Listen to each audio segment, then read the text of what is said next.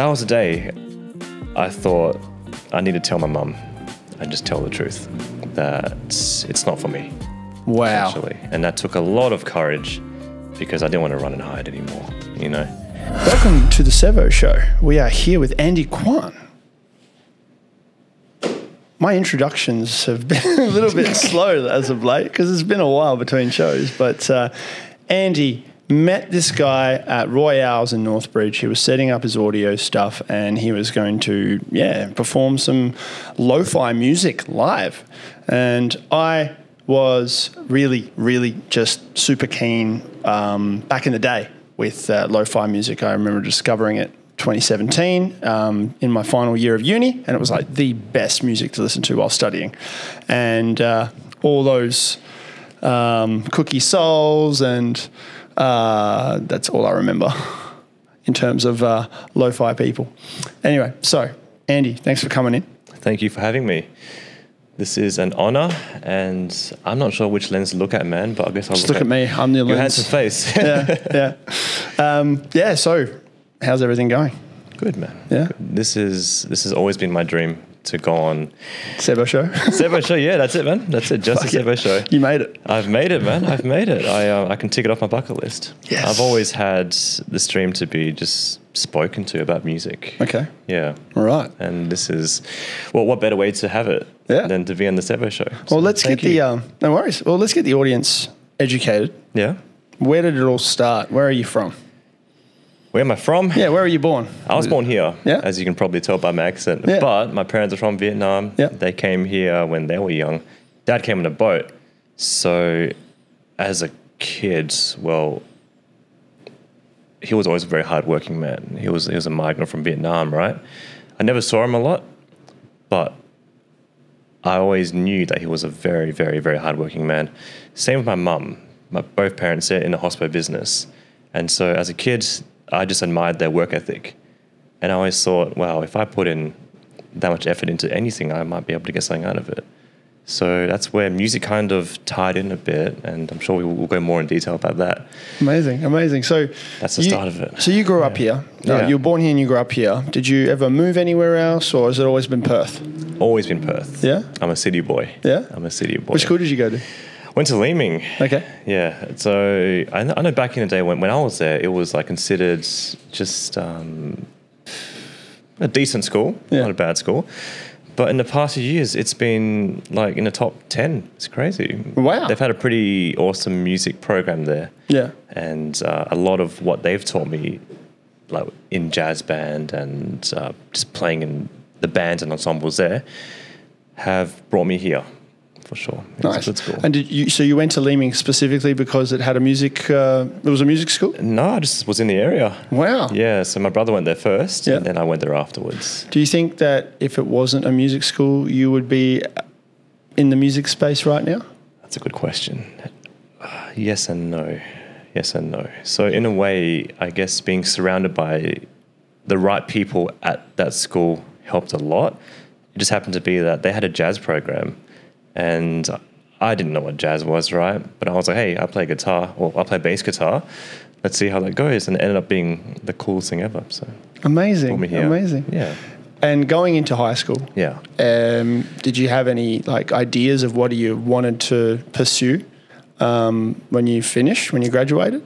Yes. I'm sure this will hit hard with a lot of Asian kids specifically. It wasn't so much so, and you have to become a doctor or a lawyer or a dentist, which is what most Asian kids are drilled into, right?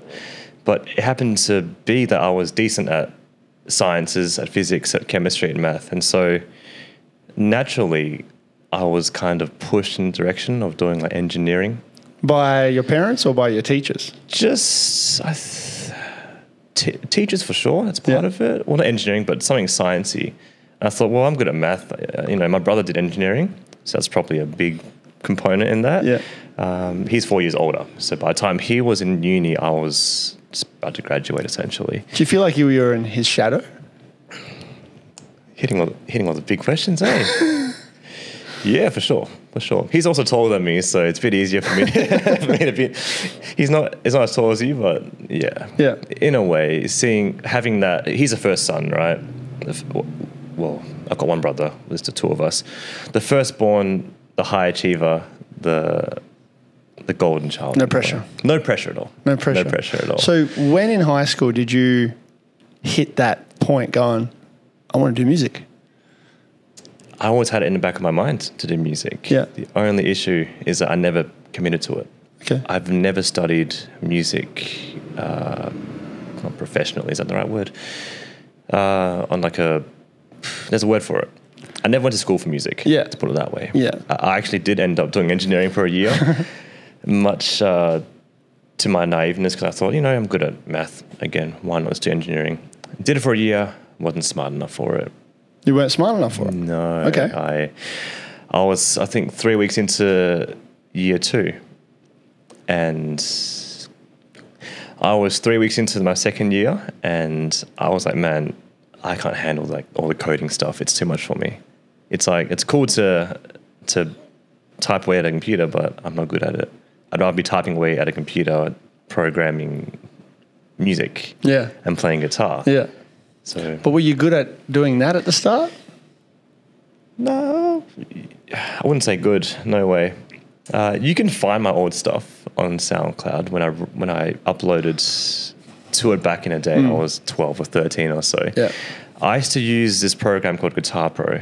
Yeah. And for those who don't know, it's a software where you it's like a learning software for like tabs, right? So if you're playing guitar or bass and you want to learn, let's say, I don't know, some song, chances are someone's already transposed all those chords into this software called Guitar Pro. You can hit play, you can read like the screen and all that, and you can learn off there. So because it's all programs, I started working with it on my own and making my own stuff.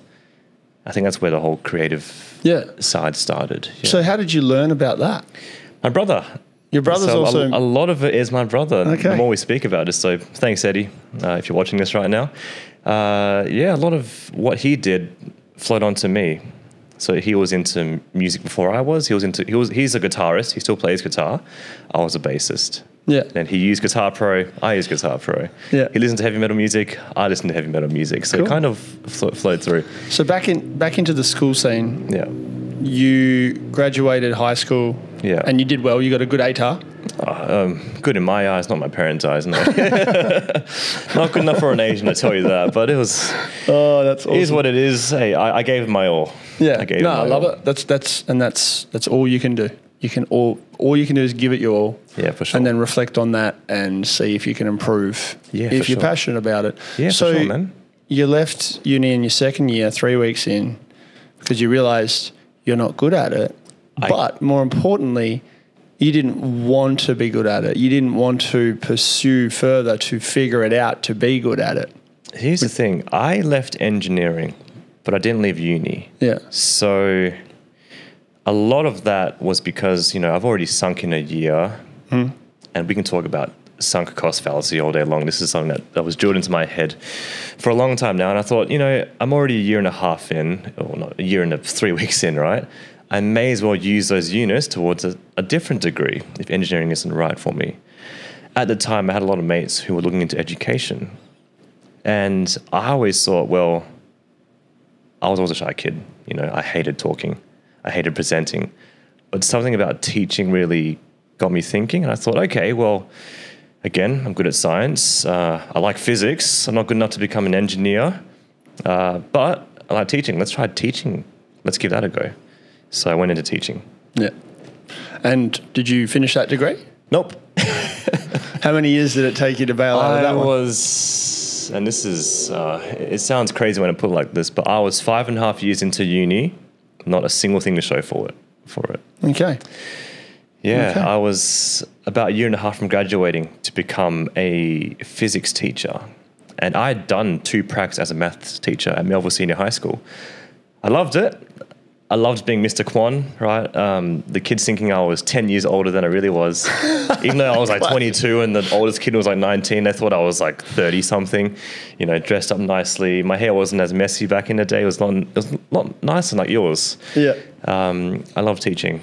I loved inspiring the kids to learn about things that they wouldn't, like math. No one likes math, you know, but people love Minecraft. That's full of math. Cubes, you know, I can get very nerdy about this stuff. But You say pubes? cubes. Oh, I thought you said pubes. It's like cubes. Yeah, fair enough. Cubes works. Are we keeping that in the podcast? Yeah. Yeah, why not? So where did you decide to go, you know what, I don't want to do that? Where? That's a great question. I guess the more I thought about it after my pracs, and don't get me wrong, again, I love teaching, but it was the workload that I couldn't handle. Okay. So having to go home, plan another like 3-4 hours, I was told it wasn't going to get any easier. And it's not that having told, if I was told something else, you know, I'm not sure if I would have continued, but it really seemed that way, that it wasn't going to get easier. I'd go home and still do this. And I was surrounded by a lot of teachers who had the same story, who would stay back until 7 o'clock at the school or go home and do another 4 hours of planning. And I thought, I'm only 22. These guys are like 60. Like, if that's going to be my life, like, I mean, respect to them, huge respect to them, but that's not for me. So that's a lot of self-awareness, like maturity for a 22-year-old. You reckon? Where do you think thanks, you man. got that from?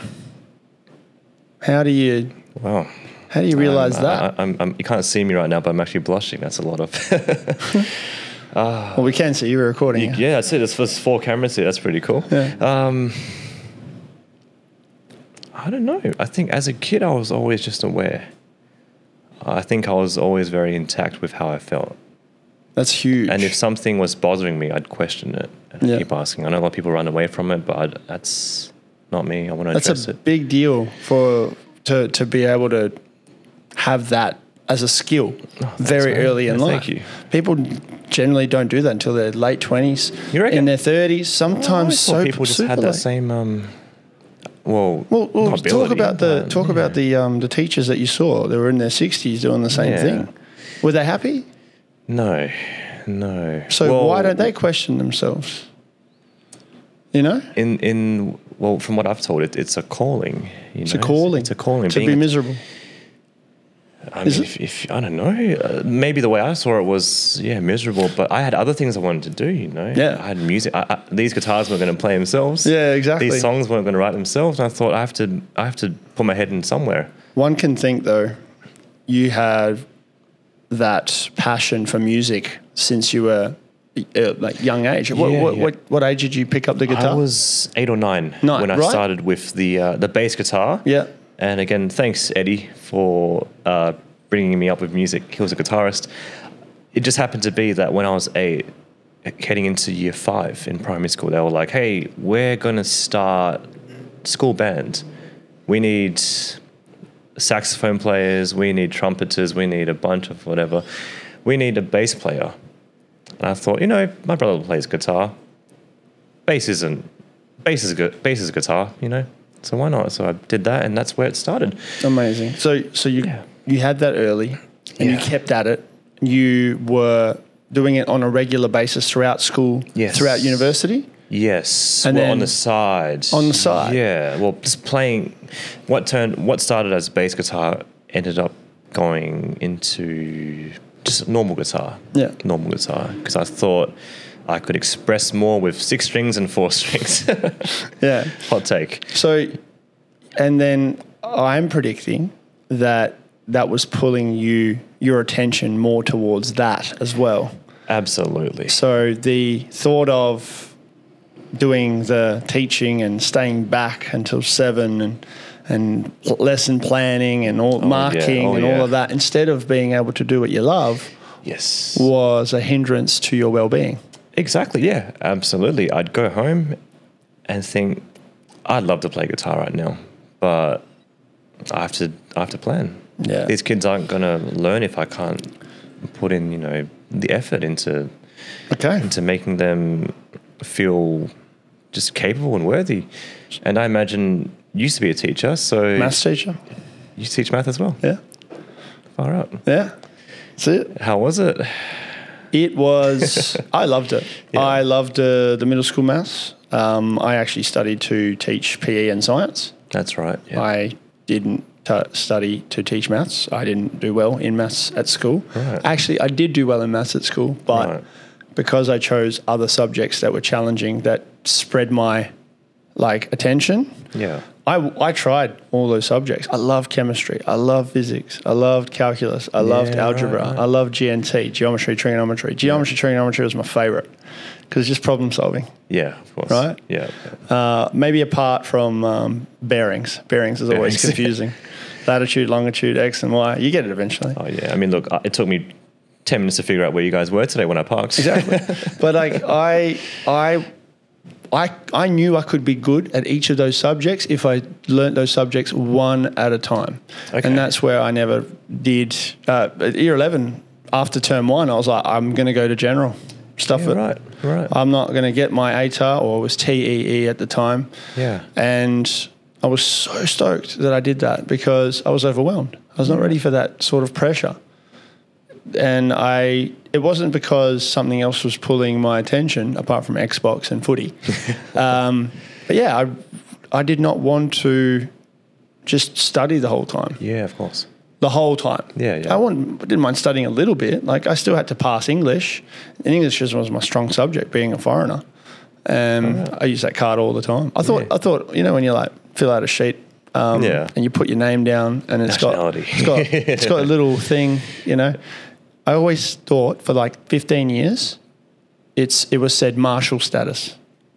Martial status. Yeah, it's marital status. It is marital status. I thought it was martial status for 15 Nobody years. told me. And then one day, I think it was my wife or someone in my 5-6 years ago, they're like, it's marital. I'm like, what? No, it's not. Yeah, anyway. So, Martial status. But yeah, the teaching thing for me was, it was easy. It was doable. Right. But I've told the story a million times, but it's your episode. It is. But to give you insight, I was interested in footy, and I leveraged footy, and I was like, well, what job can I do that complemented footy? Yep. Personal trainer.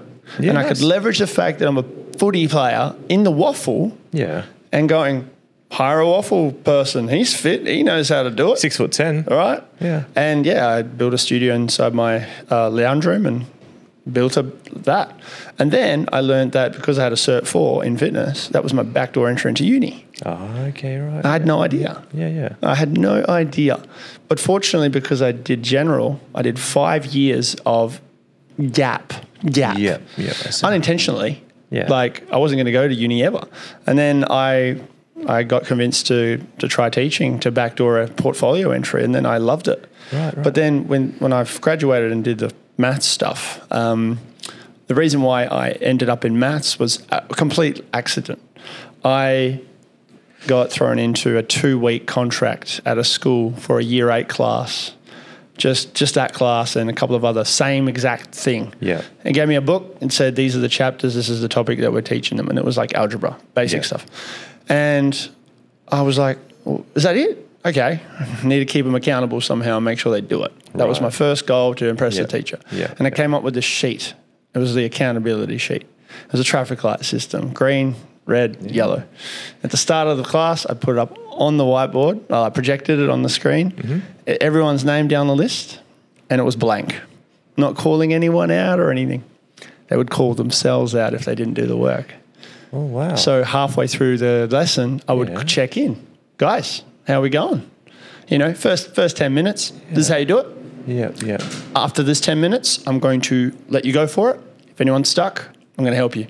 If most of you are still stuck, I'm going to re-explain again because I didn't do it right the first time. Right. I'm learning as well. Yeah. Halfway through the class, I do the roll call. Which one are you up to? And I gave them a goal. Yeah. I gave them if you can get up to this question and, do it, you're done for the day. Yeah, right. And if you want to do more, you're done extra for the next day. So I taught them more than maths. I taught them being proactive. About to say, this is being accountability. This is beyond just finish up to question 16B. This is it's up to you to get how far you want to go.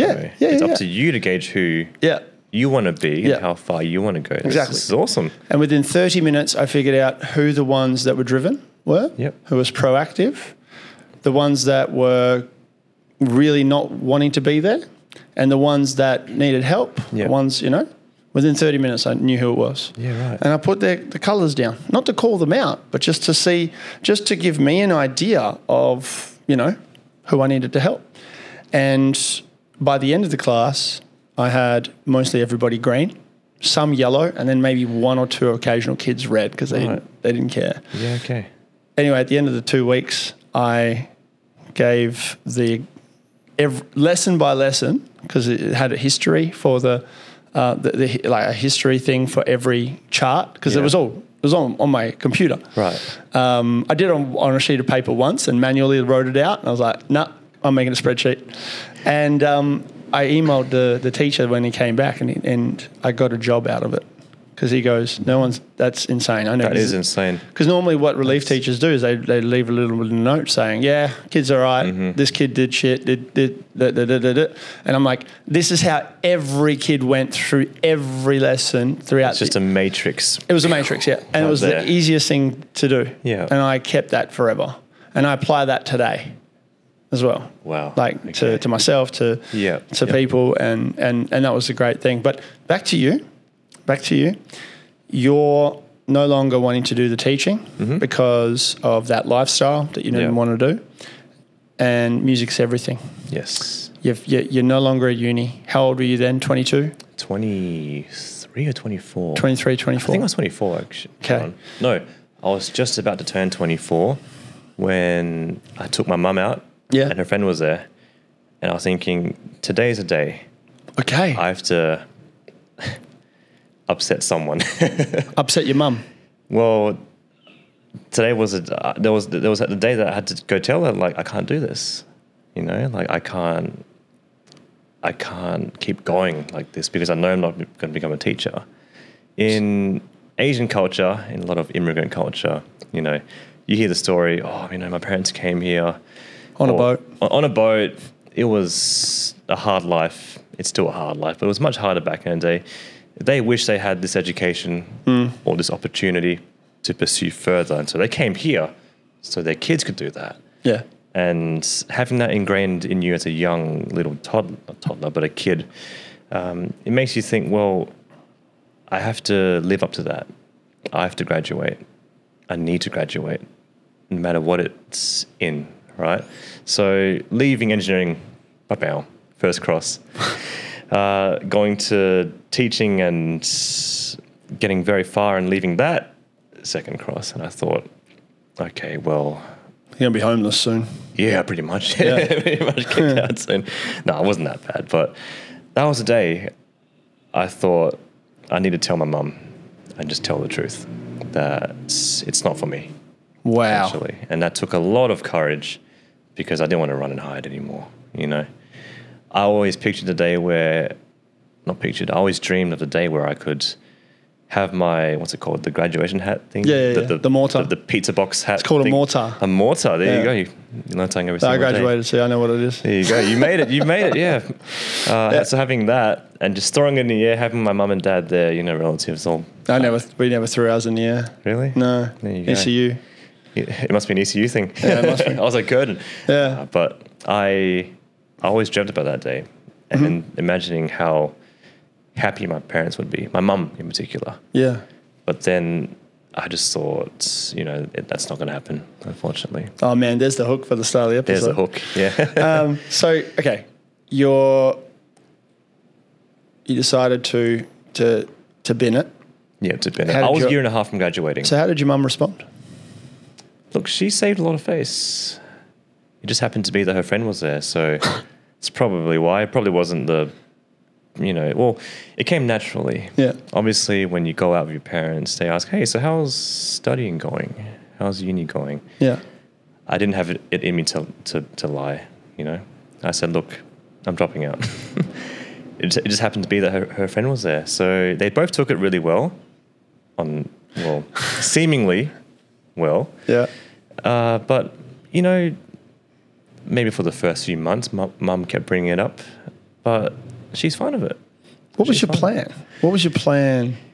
See, I had this plan brewing up, like a big plan brewing up, because at the time I was doing, well, before I dropped out, I was doing uni part-time and then working part-time as well, and then doing music part-time. So I had these 3 things I was kind of juggling, right? And my part-time job wasn't very stressful at all. So I could just go to work, come home. Unlike teaching, I can just relax. Don't have to worry about it, right? What were you doing? Great. I was a pickpacker. I loved it. Just working in the warehouse, lifting boxes of fruits and veggies. Clock in, clock out. Clock in, clock out. Yeah. It was beautiful. No take-home stress, no nothing. A sore lower back, but that's fine. Yeah, it's a labour job. Yeah, nothing in the mind that carries on with No emotional attachment. No, not at all. So go home, great. Do one assignment, 1 unit, cool. Spare time goes to music, creating, playing, editing, whatever. So what was the question again? We've got this flickering. Someone's here. Someone's here. A spirit is here. The spirit is here, yeah. So, yeah, the question was... what was my plan, right? What built up to it? What's your pivot? That's right. So it was around then that I was thinking of, okay, well, uni's not too bad, but I'm not going to graduate, whatever. Job's not too bad. Let me just focus on music for a bit. Yeah. Let me try make it into a career. And that's where I started thinking about, okay, how can I monetize music? How to monetize music. Which is the title of the episode. The age-old question. How do you monetize music? Sorry for the interruption, but this show would not be possible without the help of Bright Tank Brewery. They are the major sponsor of the Sevo Show. Huge shout outs to them. Check them out. Great beers, great people, great everything. And, let's get back to the episode. I have in the past, if you consider royalties, like streaming royalties as music, and this is another rabbit hole I can dive into. But do you know how much we're paid as artists? Very little. Have a guess. Have a guess. Just for streaming, let's say Spotify. How much does Spotify pay me? Like 5 cents per 1,000 listens or something like that? That's actually, it's better than that, fortunately. It's better than that. Better than that? It's better. It's about $4 per 1,000 listens. Yeah. But 1,000 listens, that's a lot of listens for $4. Yeah. Think about how many streams you need to get. So I was on Spotify at the time, right, making lo-fi music. And I remember my first ever paycheck. It was like $2.86 USD. And I screenshotted it and I put it in the group chat and I was like, hey boys, look, I've made it. My first paycheck. Yeah. $4.80. You're off zero. I'm off zero. Yes. You're off that's zero. That's it. Still a win. Still a win. Yeah. So I thought, okay, well, look, if I crunch some numbers, right, using my math knowledge background, if I only get 27,000 streams a day, which to many is nothing, but to most you can't do it, right? No. If I can get 30,000 streams a day, I'll make minimum wage. And I was like, okay, well, that's like a concrete kind of thing to work towards. But then I tried doing it. And that's where the passion kind of started not dying, but... So how did you start doing it? Tell me the process. Just out of, like, making music or making money off music, streaming. Well, the entire process, because you have to make the music. Yeah. But then you have to market the music. You do. It's not just about making the music anymore. Of course. Well, as a kid who was on Guitar Pro 5, that editing software, right, making music, I was just curious. And I think that's what the most important thing is, just being curious. Not being good at something, not being born to be a muso, as many people think I am, but just having curiosity, right? I was like, okay, what if I put this note down or this chord or this whatever? I loved experimenting with what I can create. And so when I was 12, 13, I was just having fun. It started off as fun. And when I was 16, I was like, hey guys, check out my cool song that I wrote. And obviously, in hindsight, it's like, it was just it sounded terrible, right? But I loved it. I didn't care. I was like, man, this is awesome. I love just releasing it. And I didn't care about money at the time. I was 14. I was in school. Then reality hits. Reality hit at an age where I was, turning 24. And I thought, okay, Uni's not going to work. I can't see myself being a pickpacker my whole life. Music I love, but I can't. Well, it's a struggle. Though it would be cool to put all my eggs in that basket and just go for it and try. Okay. And try. Okay. Yeah. And where are you at now? Here's the thing. I still have a full-time day job. It's not music related at all. But what is it? I'm a salesman. Cool. So I sell batteries. I sell car batteries, like lithium car batteries. A whole another rabbit hole I can get into. Shout out to Super Cheap Auto. Shout out to Super Cheap Auto or to Revco. But I sell batteries, and that's helped in a way in terms of being around successful marketers, being around salesmen who know how to sell, who know how to pitch themselves, all that cool stuff. But I still have a full-time job to pay the bills. But unlike being a teacher, I can come home and just relax and then go into music without having to worry about doing more and more work. Yeah. Okay. I like it. Yeah. So you've got a safety net in this job. I do. But that safety net could be something that you can make into music. And in a way, yeah. I've felt this many times already. I feel like this is a very common thing that a lot of people have. So they need a safety net because they do. Yeah. My safety net was teaching. Yeah, there you go.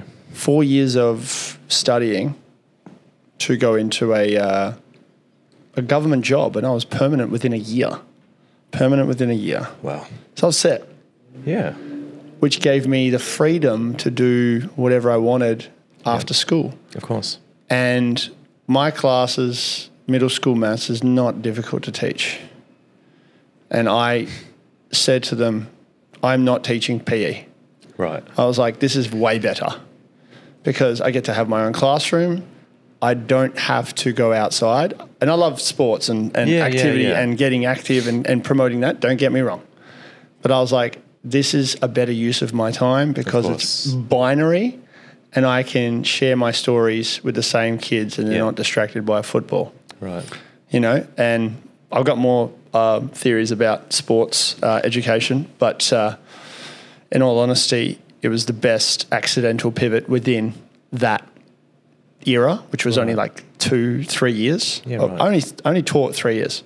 Yeah, okay. And then full time, right? 3 years. Yeah. Well, relief, contract, full time, all within 1 year. Yeah, okay. And then 2019 was all full time. Right. And then end of 2019, I asked my principal, hey, can I take a sabbatical and go 12 months without pay because I want to give this a crack. Yeah, right. So I had safety net no matter what. Yeah. And then obviously everyone got the flu. I don't like saying the word because it flags it on Spotify. The big C word. Yeah. And then, in the start of March 2020, I actually asked if I could just do more relief, just to do something else. And I was like, you know what? I could make money here just a little bit extra. And then a week later, everything went to shit. So I was very lucky. But they were always going to need teachers and, you know. Yeah.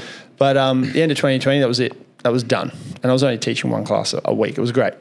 And I remember 2021, my teacher's registration was due to be paid. Right. And I was like, I'll pay it. It's $90. Yeah. Why not? Keep that safety net alive. And, you know, if I need to go relief teach anywhere, I'll just do it. Yeah. And one of my best mates, he said to me, that's your safety net, but I know that you're going to crush it in wedding photography. You already are crushing it in wedding photography. Why do you need this safety net? If you have this safety net, you are preparing yourself for failure. You're giving yourself permission to fail. Right. And I was like, I don't want to give myself permission to fail. There's no contingency plans. Mm-hmm. And one of my other mates, Corey Green, he's a owner of the Athletic Institute gym that I go to. I remember asking him the same question. I was like, what's your contingency plan if your gym thing doesn't work? And I never asked that question to anyone else ever again because of what he said. He said to me, there's no contingency plan.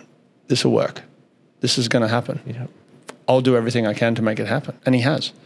Wow. He's become strength and conditioning coach for West Perth Falcons, and he's got a few AFL players going into his gym in their off season. Sometimes they're on season. They just prefer to be there. Right. And Man, like if I would invest in a gym in anywhere in Australia, I'd invest in his gym, his brand. Because he's just making it work. He's just so real about it. There's no bullshit at all. There's no cutting corners. There's no rush to franchise out and expand into fucking 35 other gyms around the country. Yeah.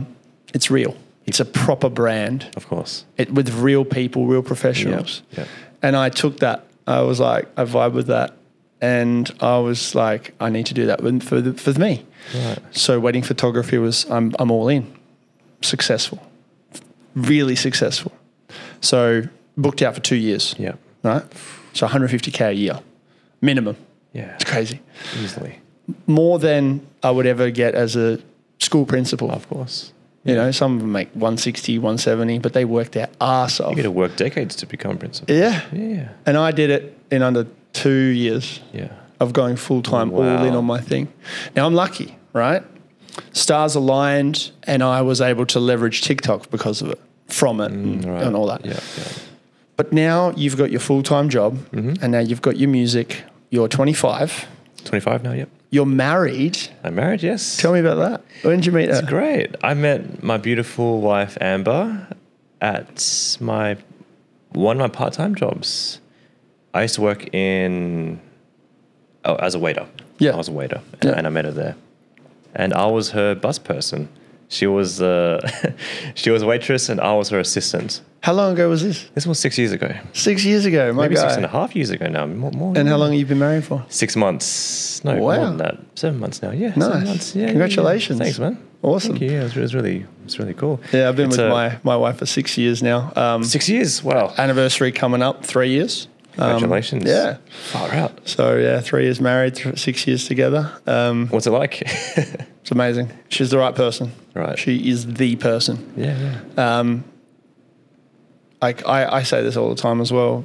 I am so lucky because, not because I found the right person, but because she's herself all the time for herself. Like she just does her thing. Yeah. And I do my thing. And there's no permissions or allowance. It's just communication. Hey, I'm doing this. Sweet. Have fun. Yeah. Hey, I'm doing this. Have fun. Oh, I thought we were doing this together. I was like, oh shit, I didn't put it in the calendar. Fuck. You know, if you have a shared calendar with your spouse, with your partner, you can't really fuck it up. No, you can't. Eh? You can't. You're doing something by yourself, you put it in the calendar and she will see it. And if there's nothing in that spot, you put it in there, go for it. It works. You don't need her permission. She put something in as well? Cool. You want to put something in together? Cool. Book it in. I've got the same system. It's so good. It works. It's so good. And we know exactly what we're doing on this weekend or that weekend. Yeah. And there's no permissions either. No permission, no. Like 2 weeks from now, a Saturday's free, for example. Yeah. She'll book that in, party or gathering or whatever with me, and she'll put together or Sev with each other. And then when I'm looking through the calendar and I'm looking to book something in for my shit, if I have a wedding on the Saturday, obviously that takes priority. But if there's nothing, I'll look at that Saturday. I'm like, I'm free this Saturday. I'm going to book it in. Oh, no. Well, I'm doing so with my wife that day. Oh, I'm unavailable. Yeah. I don't understand why that's not like a mainstream thing. Should be. Maybe it is. Listen to the man. Listen to the man. Correct. Yeah. That's a clip. That's a clip. That's a clip. Absolutely. But yeah, so you got your wife, Amber. Amazing. Very lucky. She's the most supportive person, and that's all I could ask for. Like you've clutched it in your 20s. Like you reckon? Clutched it. Oh, thanks, man. Clutched it in your 20s. I hope so. And this is something that I'm sure a lot of people relate to. Yeah. Comparison. And then you think, okay, well, I've come this far, but then there's always someone who's younger, more successful, who's done more, who's bigger, who's got more streams, who gets 30,000 streams a day. Yeah. Who's younger, who's more talented. Are you saying that comparison is the thief of joy? I was about to lead with that. Yeah. Okay. It is. I used to say that all the time. I've heard you make comments about it. Oh, yeah. Yeah. Oh, yeah. This is blown my mind when I realized this. Yeah. Comparison is not the thief of joy. Comparison is necessary. Yeah. Comparison is how you get better. It is. Comparison is only the thief of joy if you do not do anything about it. Of course. That's it. Exactly. There's no fucking comparison is a thief of joy. It's an excuse. It is. It's a cop-out. Absolutely. You are sitting there comparing yourself to others, and you are taking your own joy away because you're not doing anything about it. You're a sook. Absolutely. Don't fucking sook. Absolutely. Look at them, be inspired by them, hit them up, ask for their help or their advice. Of course. And then you start growing. Not going, oh, I just got to where I am today and there's someone younger that's doing better. Hit them up. Yeah, for Hit them up. Use your leverage. Work with them. You've got a big social media following on Instagram. What's that like in your space with what you do? Because before I got to know you a little bit more about your full-time job, I assumed that you would have monetized that somehow by now. Because everybody that comes to me and wants a photo with me with my 1.6 million followers on TikTok thinks I'm a millionaire because of it. I'm not. Yeah. Not yet. But I'm leveraging the shit out of it. Of course. And a guy once told me, and this was back when I only had 40,000 followers. Only 40,000. You know? Wow. And he goes, why don't you leverage it? Yeah. And I didn't figure out exactly what he meant until like this year.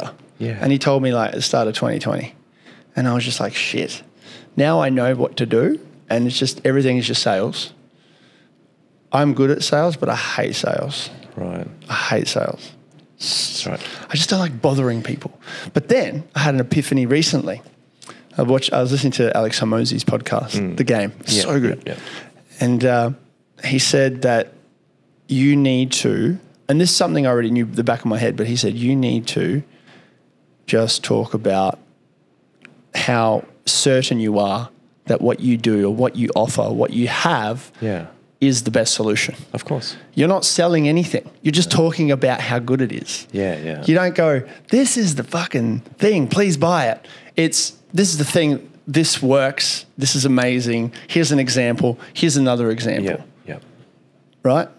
And he goes, that's the sales. And now that I've really grasped that and have that idea for what I have to offer, when I go to people, I just talk about that. And then it works. Then they buy it. Yeah. I still feel like, the dance of how much and closing. Mm-hmm. I hate that dance, but that's all right. Look, you're speaking to a salesman. Yeah. Right now. Maybe we can do something. Happy to guide you where I can. There we go. But going back to your story. Yeah. You're grinding still. You're grinding in your off time. You're grinding in the time that you're allowed because you can clock off at work, which is an amazing gift. And this is what people should realize. If you have a job that you're not emotionally attached to, that you can do somewhat of a good job, you obviously do a good job for the company, Thanks, man. You're not invested intrapreneurially. So entrepreneur is like a new word I've recently. It's a tongue twister. You want to like people that hire others. They want entrepreneurs. Realistically, they want entrepreneurs, not entrepreneurs. Entrepreneurs end up just going doing their own thing, right? Yeah. Unless they have a good system that brings more people in, and then you have a wide span. But we can get into that later. Yeah.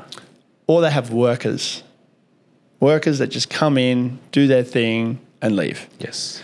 Now, those workers can be good workers still, but they're not there to make a career out of it because it's part of the grind. Yes. It's XP building. And XP building means paying the bills and shit, right? Offset their costs while they build their big dream. Yes. Now, my comparison to you is you're figuring this out and you're getting this advice you didn't ask for, but, that I wish I got at 25. Right. I'd say you've got your situation clutched because I figured this shit out at 29 or maybe at the age of 30. I'm 32 now.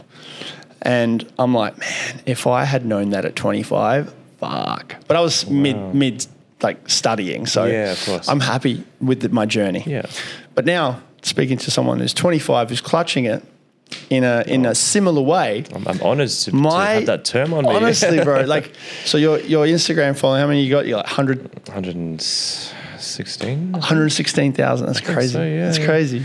That's huge because... I can't comprehend it myself. That's too. But that's a different story. But how I got there is not through making music. Mm-hmm. It's a very different Tell me about thing. So I spent the first 7 years making music and solely making music. I didn't grow a big following out of it. I got some pennies out of it from streaming revenues, enough to fuel up my car like once a month. It's better than nothing, right? Enough to pay off the subscription to be able to upload onto Spotify. Let's put it like that. So I was like, cool, this is awesome. But obviously we can go for some more. Though one day I came across another channel. What they were doing, they were playing guitar, and they had like the chord diagram on the guitar on that video, and it was blowing up. And I was like, man, this is like, why has no one ever done this? Went to his account, and he had like 80,000 followers. I was at only 1,000 at a time, as someone who was known as like a music producer, but not really a guitarist, even, well, kind of, yes and no, but more so a music producer. So I thought, well, I play guitar. I like cool chords. I like jazz. I like funk. Let's see what I can make out of it. And so about a year ago today, when I had 1,000 followers, and only a year ago today, wow, I started, it's crazy to think about like that, hey. I started trying to make these chord videos, and I did. I picked some bossa nova jazz chords, as everyone loves it, escalator music chords, right? Yeah. Did that, and then suddenly I found overnight just one video. Well, one video was enough to make me realize, like, wow, this is lucrative. And you had this to is learn. very lucrative. You had to learn how to edit that in that style. Yeah. So immediately I was like, wow, this is exciting. Yeah. So let's dive into it more. And a year later, after maybe only like 150 or so videos of chord videos, we're here. So although, I may have started off as a music producer, in the past year alone, I've been venturing into chord videos because that's where the market is. People love learning. And if anything, this kind of helps me realize that, I may have quit teaching. Well, I may have quit becoming like a teacher, but deep down, I still want to teach something. It never quits you. It never quits you. Exactly. Yeah. Exactly. And so I thought, okay, I realized people love learning. So let me just put all my effort into making these videos. And that's what got me to where I am here. Not the music production side, interestingly, but that's another Would you do discussion. tutoring? I've offered it before, but here's the thing. I feel there's no demand for it. I've tried offering it out, but yeah. In Perth? Yeah. And even so... What about online? I've done the same thing. There's either I've not marketed myself properly or that. That's my bet. But in that same vein, I've always wanted to build income passively. Okay. Let's talk about it. I've always wanted to have money spin on its own and not have to invest my own time into it and have it proportional to what I'm investing in, right? Yeah. So I feel like we're jumping back and forth. I can help you. Really easy. Yeah. So there is demand. Just like the next cohort of year 8s come in the next year. Yeah. Same age, different kids. Dumb at the start, educated at the end. Less dumb at the end. Yeah. Not dumb, but like they don't know, right? Yeah. And it's the same online. Right. It's the same online all the time. And I do admit it's getting challenging because people they're lazier. They just want dopamine hits. They may not want to learn anything. I also feel there's so much out there. Yeah. A lot of it is... So I'll get back to the point. Yeah. There is so much out there. There's so many people. There's more people than there are educators, but there seems to be more educators than there are people wanting it. And the thing is, but there's always more. There's so much free stuff going on right now. There is. So, but it's part of the funnel. It is part of the funnel. It's part of the funnel. Like, yes, there's so much free stuff, but that's where you build your brand. And that's where that brand has been built. Yeah. Just through 160 chord videos or whatever. That's it. That's where the brand's being built. And right now, as we speak, is where I want to start pivoting towards that. Yeah. How to monetize that audience. I'm excited for your journey. Yeah, thanks, man. I'm excited for your journey. Yeah. And then, because I've got so many people that you can talk to about this, I can connect you with them. So I've got one in mind. He'll help you out for sure. But sticking to the schedule, because I'm trying to keep this now hourly. Yeah. And we might go over time, but see how we go. Yeah. But the maintenance part of what you're doing, and your journey is, again, very similar, just in a musical way. Right. Mine is a taking photos way, or creating videos way, or getting attention way. Yeah. Yours is getting to the same point where you may eventually be teaching musicians how to gain attention, right? Okay. The big thing I think that you need to do next is find your next pillar for your content. Right. So you have your chord videos, 150 of them. Yeah. You need to find the next thing to add to the samples, to the collection. Yeah. So what I'm saying is do 80% what works, 20% experimental. Right. Every 4 videos, the 5th one is something different. I don't think that will hinder your audience. Not at all. No. It's crazy you say that, because in the past 2 months, that's what it's been. Yeah. I've been thinking, okay, well, it's not that it's getting stale, but it's slowing down a bit. Exactly. People are getting bored of it. Yeah. Yeah, that's it. I see that the views have been dropping. You need to pivot. You need to pivot all the time. So here's the problem with people that want to blow up on the internet. Yeah. They, 1, want it instantly. Yeah. And 2, they don't want to work for it or gamble the fact that it may not work until 3 or 6 months later. Of course. If there was a guarantee, everyone would be making a shit ton of content. Oh, yeah. But there's no such thing as a guarantee, ever. The thing is, if it's easy, everyone will be doing it. Yeah, but it filters out. There is a guarantee. Yeah. There is actually a guarantee. And the guarantee is it filters out the people that aren't serious enough. Of course. If you are true to what you love to share and showcase and passionate about, that's the actual filter. The hard part is being consistent enough in something that you don't really think about, which is the marketing. Nobody wants to market. No. I didn't start wedding photography to go make TikToks about it. Yeah. You know? It started because you loved Exactly. And that's where people struggle, right? And they don't want to go on the phone and learn how to edit. They don't want to do that. Yeah. Yet alone have the money to hire an agency. Yeah. And if they do, the agencies are all shit anyway. They're all trying to do campaigns. They don't do the long-term brand building. No. You have to brand build. And that's what I'm saying to people. Like, you've done it because you saw this video. And I did the same thing. I saw a video of this girl. She was talking about what she brings to a wedding. Right. Other than her cameras. Yeah. And I was like, scrolling. I was like, I do that. I made the video literally within half an hour. Just got everything. I'm like lint roller. Yeah. I tell this story in my presentations every time. Right. I posted it, went viral, and I got like 20 inquiries that week and closed 5 people for 17K total. That's wild. Yeah, that is wild. And I'm like, that's it. That's all it is. Yeah. And then I was like, can I do that again? I did it again. Yeah. And then recently I was like, can I still do it? Just to see, because that was like years ago now. Yeah, that's how it started. Yeah, because there's so many social media gurus out there that have succeeded once and then become coaches. Right. Yeah. And then I'm like, yeah, but are you still doing it? No, most of them not. They've succeeded once and then they've just jumped. Yeah, that's it. But then they're just giving outdated advice, or they're trying to keep up. But what they're really doing is regurgitating someone else's not pivoting recent advice. Yeah, and they're not pivoting, and they're all struggling now. Yeah. They're all disappearing. So what I did was like, I'm going to do it again. I'm going to keep practicing what I preach. Yeah, worked. I got heaps of inquiries. I think I got about 15 inquiries in the last month for weddings. That's wild. I think I closed 1 or 2, but I don't need to close all of them. Yeah, of course. 1, because my price is too high. But yeah, like I had a girl come in the other day, sat there, and we had a chat, and she seemed keen.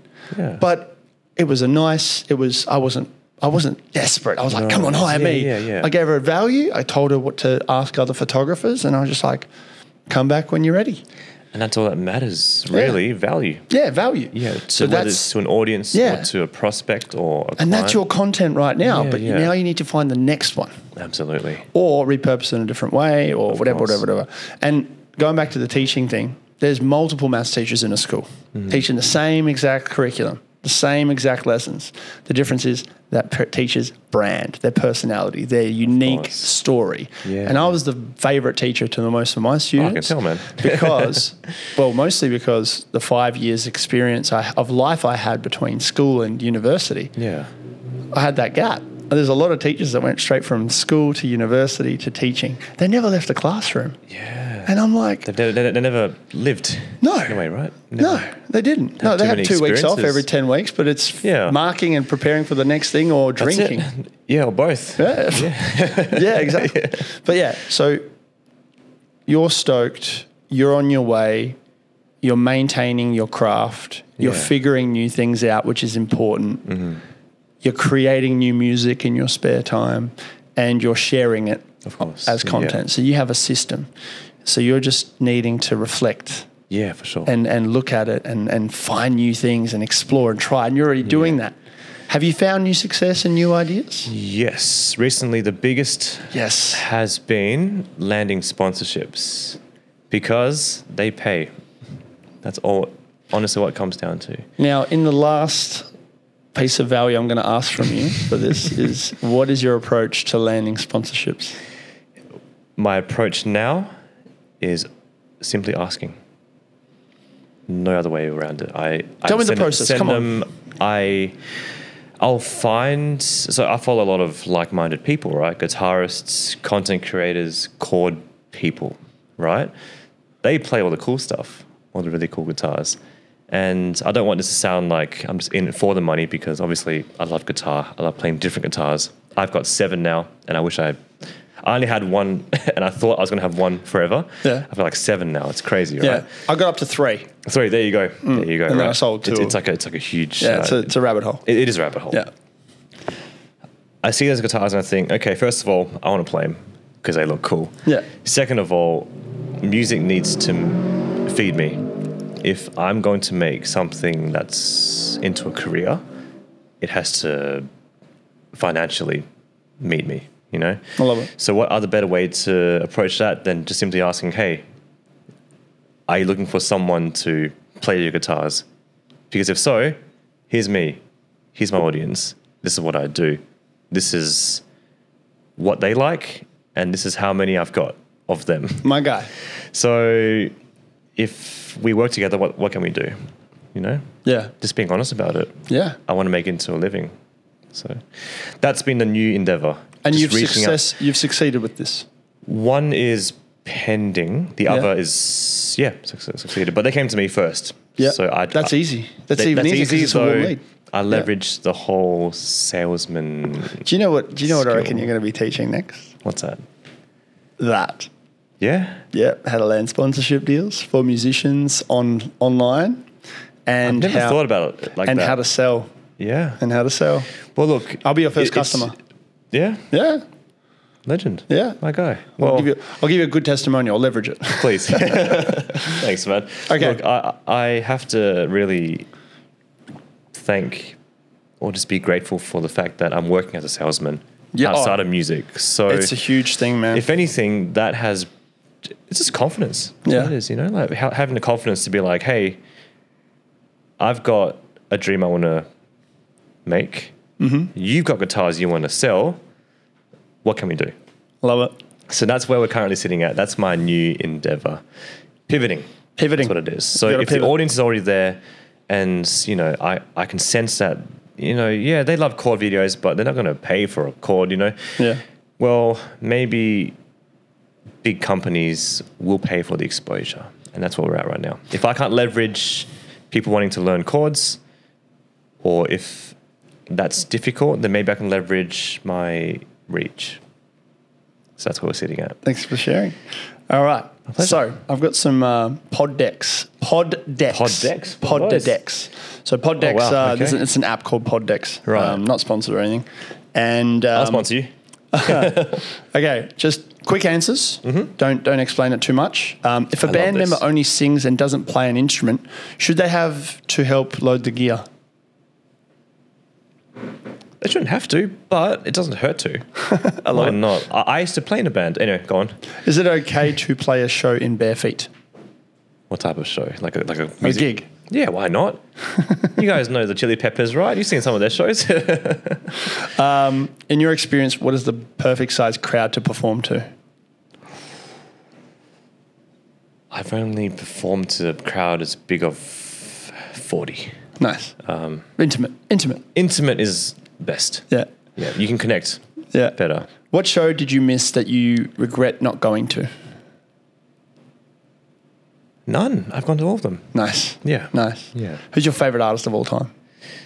That's such a hard one. Come on. Favorite artist of all time? Like music artist? Yeah. Musical artist? Just one person? Yes. Or like a band or an artist? Single artist. This, okay. Can you give me like 10 seconds to think Yes. about it? Or 20 seconds or a minute? My favorite artist of all time.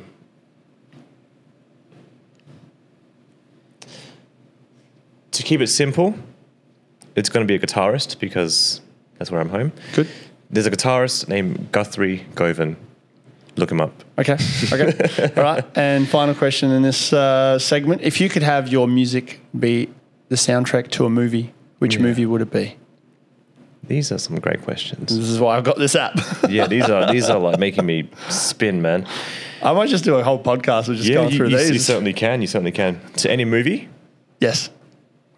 To any movie.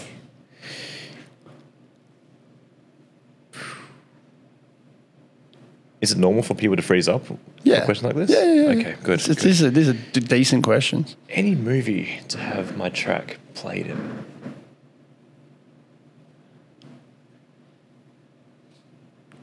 Well, I like Forrest Gump. There you go. I like movies like that. So any movie where it's like Forrest Gumpy. Yeah. Inspirational. There we go. Love it. And then finally, one tip for life for anyone listening, what would it be? Be curious. That's what's gotten me here. No one's born with mad music skills or guitar skills or production skills or perfect pitch. I've got perfect pitch. I wasn't born with it. I was just curious. I just listened to music. I dissected it. I was curious about making music. I did it. I was curious about growing my audience. I did it. Yeah. No one's born with this magical ability to succeed. Not saying I'm successful, but I think being curious is the most important thing. Just experimenting and trying. What note is this? A. A3. Correct. It's around A. It's around A, yeah. I'm sure there's going to be a lot of nerds out there who fact check that, but yeah, it's around A. I should get my But I don't mention that to flex, but I'm just, the point is I got there because I was just curious. I have a guitar tuner app on my phone, but for some reason, I don't know where it is, and I can't search to find it, which is weird. And, here it is. Clear Tune is called. It's goated. You have to replicate that same note. Well, I'm actually curious to see what it pulls up when I do the thing. I have to replicate that note exactly. Okay. Or if you sing a note, right, sing a note now. That's wow, A3. it was A. It was A3, is it? Yeah. You pitch sharp, there you go. And I am also pitch perfect. There you go. Because that's how you know. That's how you know. Did the same exact note. I just haven't played piano properly in a long time and played guitar for 15 years, self-taught, and far out. And that's it. But you've been playing for as long as I have. Yeah. Yeah. But I do it completely randomly, and I know all the chords, but I hate the ones where you have to fucking... I don't blame you, man. Like, my hands still hurt sometimes. Yeah. Yeah, exactly. Right. Thanks, guys, for listening. We're definitely going to do a part 2 for this. Andy Quan, how do we find you? Thanks for having me here. It's an honor. How do we find you? How do you find me? Just on Instagram. Type in Andy Quan Music and you'll see my face. Or go on Spotify, type in Andy Quan, you'll see my face again. And all the description info in the description info. If you have any questions, leave a comment in the podcast on the Spotify section or in the YouTube comment section, and please leave a 5-star review. If it doesn't deserve 5 stars, just leave it. Hopefully the next episode will get that 5-star review. Thank you for listening. And as always, good thanks. Thank you.